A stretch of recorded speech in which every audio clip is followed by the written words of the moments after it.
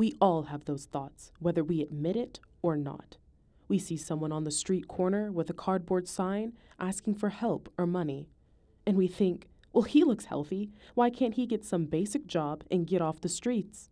Like, maybe you don't see it, but many of the people I've talked to, they feel terrible about themselves. You know, they realize what people say about them, how they're looked at. That wasn't their dream when they were 5 years old. There may be many reasons why he's standing there, but putting a roof over your head in this area will take more than a basic job. For example, for a family of 4, a 2-bedroom home in Potter County will require a family income of $20.20 an hour for a 40-hour week. That means even if both parents work, they must make at least $10 an hour.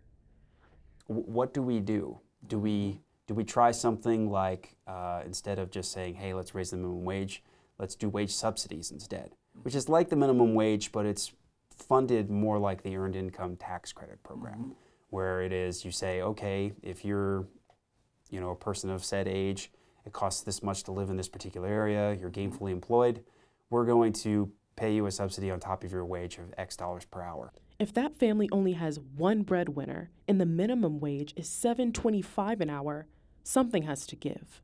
Even if somebody walks up and says, here's your job and here's your house and here's your car, they're still going to have some pretty serious challenges. Perhaps it's a smaller home or apartment, but even then, the minimum wage salary is only $1,160 a month.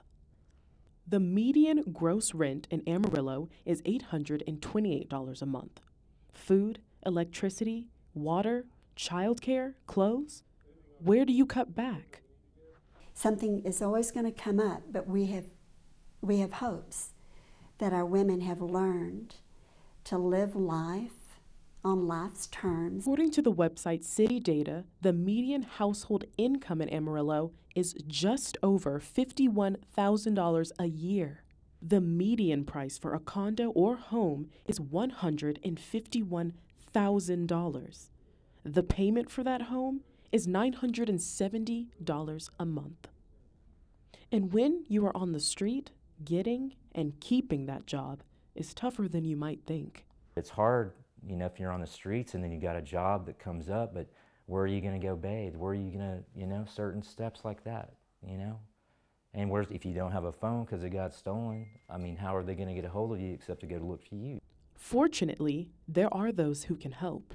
I think we need to slow down, have compassion.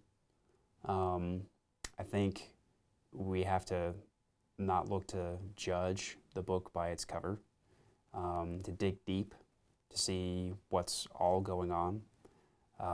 It may mean, that you're not only just addressing that person's immediate needs for clothing, for short-term shelter, but that you are addressing their long-term needs. Not one group or one person can solve all the myriad problems that are out there. We got to work this together.